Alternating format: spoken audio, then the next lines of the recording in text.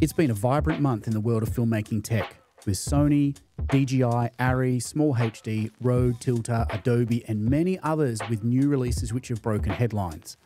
There's a real bounty of developments for us to dive into, so let's get into it. Let's kick things off with a tantalizing future sneak and peek. This month, Sony dropped a teaser of their new firmware announcements for their FX6, 3 and 30 cameras. Now, before we get too excited about these firmware updates, they're not going to be available for some time. So we're going to have to just exercise some patience. But the wait will be worth it, as the FX6 is finally getting some essential features like waveforms, false color, 1.5 times anamorphic D-squeeze, focus breathing compensation with specific lenses, with a new 709 tone preset, shutter angle, and better live stream capabilities, which will also trickle down to the FX3 and 30 camera models. Sure, these might not be groundbreaking feature additions, and some may argue that these features should have been deployed with the cameras at launch. But these are all welcome additions, and they should breathe new life into these cameras. The FX6 version 5 firmware should drop around May, with the FX3 and FX30 firmware being expected to be available sometime around September 2024. Continuing with Sony for a little bit. If you have pre-ordered a Sony Burano, Sony has released a great set of setup videos featuring Alistair Chapman. These videos cover scan modes, codecs, and camera configuration guides, and the links to these videos will be in the description below. Now, we also have some exciting news this month if you're a Blackmagic camera modder out there. In late December, the Pod mod kit was successfully crowdfunded on Kickstarter and is now, being January 2024, in the production phase. The final assembly will take place in New Zealand, and it appears that the pod people out there could be expecting the arrival of their pod mod kits by late February 2024. So stay tuned for future updates and developments. HASSELBLAD has announced the 907x and the CFV100C, a powerful fusion of modular design and cutting-edge technology, offering 3 distinct photographic capabilities. Despite lacking video support, this camera boasts an upgraded 100 megapixel back illuminated sensor, doubling the resolution of its previous models. This system can even breathe new life into older HASSELBLAD V system cameras such as the 500 and 200 series, as it enables film camera users to achieve digital age picture quality while enjoying the unique experience of waist level shooting. There's a lot to love about these stylish medium format powerhouses. They are technically impressive with 16-bit color, high resolution touchscreens, 1 terabyte of inbuilt storage, phase detection autofocus with face detection, classic design, and premium build quality. Additional features include the ability to link with an iPad or iPhone via the built-in Wi-Fi for image transmission and editing using Focus Mobile 2. But notably, the camera really does lack a HDMI output and limits the camera to stills photography only. The HASSELBLAD 907x and the CFV100C are available now for around $8,000 US. DJI has unveiled their new DJI MIC version 2, which is now capable of recording 32-bit audio in the TX units. For DJI wireless mic users, 32-bit float recording is a pretty major update, as is the addition of Bluetooth pairing with other devices like smartphones. These 2 features alone make the new DJI MIC 2 a worthwhile upgrade, as does the new noise cancelling technology, control dial, and OLED touchscreen GUI. Combined, these features should provide better audio recordings with a simpler user experience. The form factor and design has seen minor changes. Most notable is the larger battery travel case and the semi-reduced DJI branding. Unit run record times have also seen an upgrade, but the lack of a user replaceable battery is still an issue. And how you use and care for your DJI MIC 2 will affect the lifespan of the product. So you have to be aware of this buying into the system, which is now priced at $100 more than its predecessor. In other DJI news, DJI have teamed up with Bid Yangwang. Sorry if I've said that wrong. Now, if you haven't heard of this company before, you wouldn't be the first. That's because it's an electric car manufacturer from China. So together, Bid and DJI have created the world's first vehicle integrated unmanned aircraft system, and they have achieved this by adding a drone bay to the top of an electric vehicle. This innovation features an intelligent storage system, automatic battery swapping, charging management, and one-click takeoff and landing. Like most DJI drones, the camera system supports high definition, high frame rate, and low latency image transmissions, providing owners an aerial view to enhance their travel experience. Who knows whether this is a marketing stunt or if it's something that's actually going to come to market. Regardless, I find it truly interesting. TILTA has improved their camera cage for the new Blackmagic full-frame 6K cinema camera. They fixed the mounting point alignment, added more mounting points, and made it easier to customize for different setups. You can transform the full cage into a half cage by removing the right side arm module. This is useful for lighter builds, especially when using a gimbal. The full cage has multiple quarter 20 threads, cold shoe receivers, an ARRI compatible rosette, and an NATO rail for NATO rail side handles and accessories. With the half cage, you can extend the bottom plate to support the Blackmagic design battery grip. As with all TILTA cages, you can buy it as a standalone cage, or you can choose from basic and advanced kits. The prices range from $89 to $359 US. TILTA also announced their Zombie Rig boompole support system, a universal support solution for boom operators. Co-developed for improved weight distribution and flexibility during audio recording adjustments, the Zombie Rig acts like a steady cam for sound. Unlike alternatives, it doesn't require arms above your head, allowing strain-free boom operation in both height and direction adjustments. Compatible with various boom pole models, the system's design includes an operating bracket, support pole for balancing and maneuvering the boom vertically and rotating it 360 degrees. This frees the operator's hands, enabling audio mixing while operating the boom.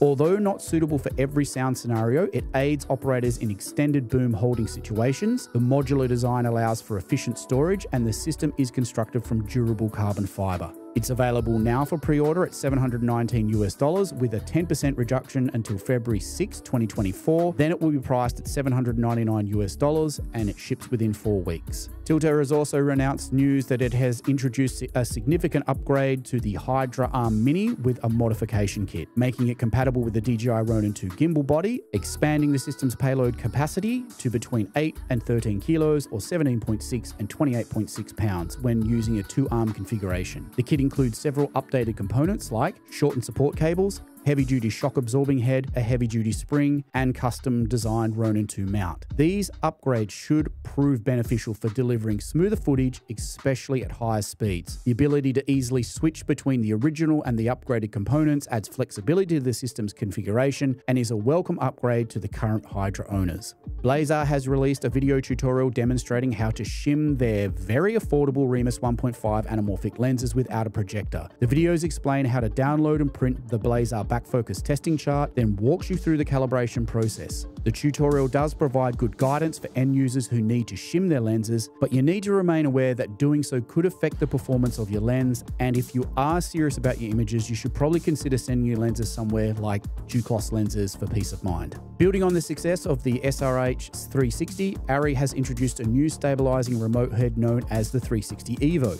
This advanced system allows for 360-degree rotation on both the roll and pan axis, all centered around the optical center of the lens. This feature provides enhanced creative control for various applications, including films, dramas, TV commercials, and music videos. The 360 EVO boasts a more durable design and seamless remote systems integration. Its operation is facilitated by the same software platform GUI as the Trinity 2 remote touchscreen control panel. Additionally, the two products share cables, brackets, and SAM plates for mounting different cameras. Both can be controlled using the same tools, such as ARRI's digital remote wheels DWR1 and the new digital encoder head DEH-2. This interoperability means that Trinity 2 users can seamlessly invest in the 360 EVO without the need for additional accessories or the hassle of learning new workflows. Insta360 has announced a collaboration with 3-time Olympic gold medalist Shawn. The kit looks pretty impressive, and here's what White has to say about it. Hi everyone, Shawn White here, 3-time Olympic gold medalist in halfpipe snowboarding. I'm proud to announce that I've worked with Insta360 to create the Shawn White Snow Kit. It has classic accessories like the chest strap and some cool new ones like the Action Invisible Selfie Still.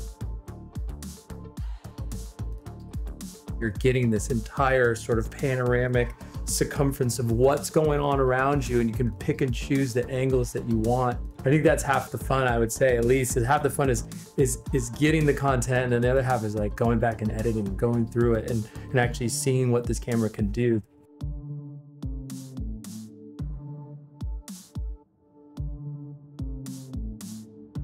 Shawn White here to capture your best shots this winter season with Insta360.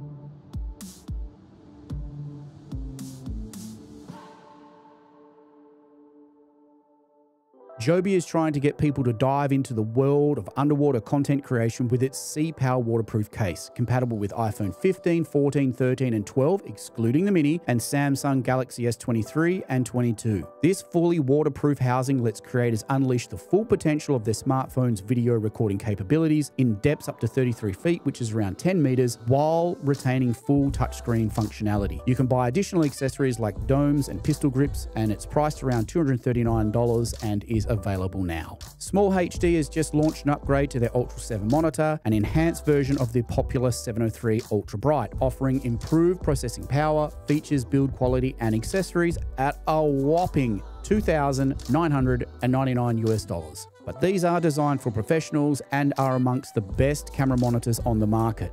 They are super color accurate, they are good size at 7 inches, and they're sealed against water and dust, setting them completely apart from the Ultra 5 counterpart. These monitors come with all the connectivity and power options that you may need, and lots of other onboard monitoring tools, including Ed Lockman's EL Zone. Buying into this system is a large investment. However, this monitor is designed for heavy usage, offering durability and superior performance, and maintains Small HD's commitment to product quality. EDELKRONE has introduced the Tripod X, the world's first fully motorized tripod, and it is now available for orders. This innovative tripod can easily raise and lower heavy camera setups just with the touch of a button. Weighing 9 kilos, the self-leveling Tripod X has a height range from 34 to 148 centimeters, can be controlled by push button or app, and supports payloads of up to 20 kilos. It's nice to see EDELKRONE being transparent in the marketing, stating that the Tripod X isn't completely silent. It produces around 64 dB of noise at its maximum speed, and that it isn't suited for wet or sandy environments, making it ideal for studio use only.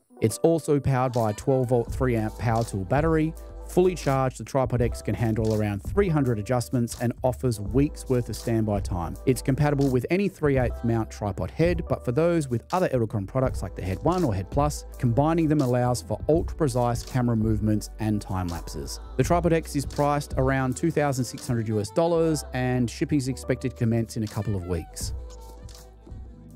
Adobe has introduced major new updates in Premiere Pro. This latest beta release was designed to introduce an intuitive new audio workflow that makes it faster and easier to edit and sound mix directly in Premiere Pro. The big improvements are coming in the form of interactive fade handles, allowing you to create a variety of custom audio fades with more precise control. AI-powered audio category tagging for dialogue, sound effects, music, or ambience, which provide relevant single-click tools like loudness matching and auto-ducking, redesigned FX clip badges, and modern intelligent waveforms and clips that dynamically resize. The beta is available now for download, and the link will be in the description. iFootage has released their ANGLERFISH COB 40-degree light projector. It's a fully focusable 40-degree fixed projection lens for Bowens mount COB lights up to 600 watts. It has precise shutter control for clean cuts and projections. It comes with 16 rotatable gobo options, color gels, and the spotlight itself has inbuilt geometric shape light effects integrated into the projector, and an iris ring, which will be an accessory that's coming soon. The design features a heat dissipation shield to prevent excessive temperatures and potential burns to users while operating more powerful lights. Compared to my current projectors, one from Godox that's very front heavy and the other from Aperture with its double mounting system, this just seems like a better, more thought out product, and it is definitely something that I will buy. So if you'd like to see a detailed comparison between those three products, don't forget to subscribe. Atomos has reappointed flamboyant ex-CEO Jeremy Young as their new CEO. Hopefully this will help the struggling tech company, as in 2023, Atomos Limited reported a net loss of $61 million, which was more than $50 million higher than the previous year, and they have removed products from their lineup like the Atomos Neon high-end monitors.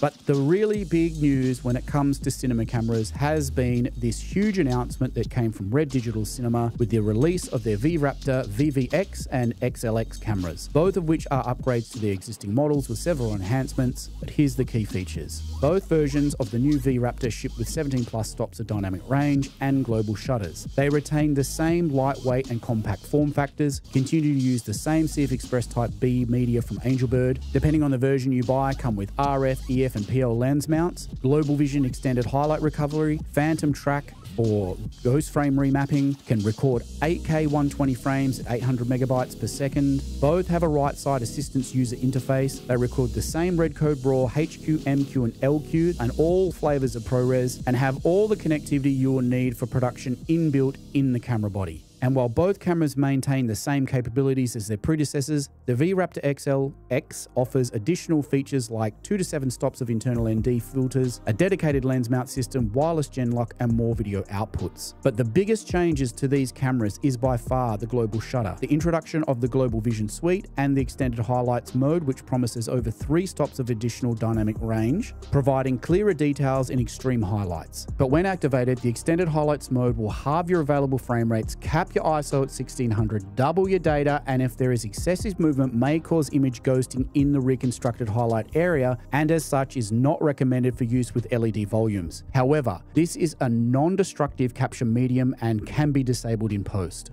The VRaptor XL is priced at $44,995 US, which is a $5,495 increase from the non-global shuttered version. The VRaptor 8K VVX is available at $29,995 US, with the non-global shutter version at $24,995 US. Red also introduced new accessories, including the Red Compact EVF pack and some new battery adapters. The EVF pack is priced at just under $5,000 US. While these prices may sound steep, they are still a lot cheaper than other high-end cameras from Sony and ARRI. And Red has also brought back its upgrade program for current VRaptor and VRaptor XL owners to move into the X system, and that pathway is $12,500 US. I'll have more on these cameras, and as more information is released, they're all still pretty new. If you are interested in that, just don't forget to subscribe because that video will be coming out soon. And with that, I'll see you at the end of February with the next monthly gear wrap-up episode. Bye for now. Swipe up, tag your friends, like and subscribe, comment below. If I make this follow, don't let this flop, wait till the